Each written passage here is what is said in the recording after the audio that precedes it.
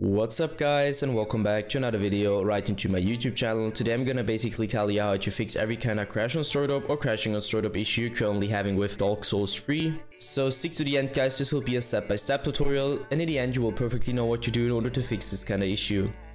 Before we start right into the video, I just want to let you guys know that I would really appreciate it if you would just leave a like, a comment or a subscription right into my YouTube channel. It would really help me out as a little YouTuber as I am. And especially subscribing would be such a big support for me guys. You would support my work here on YouTube a little bit, and I'm gonna really be thankful for that, and I'm gonna thank you for that. So anyways, I would just say let's get right started.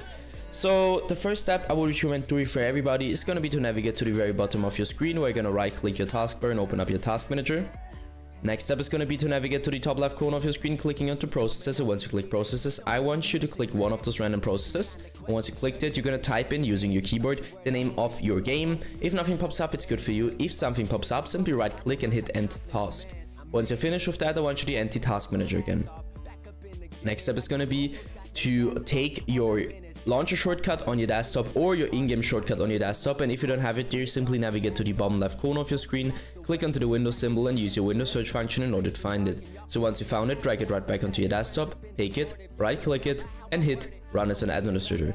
Once you click run as an administrator, your game will pop up or your launcher will pop up, and I want you to launch your game over the launcher.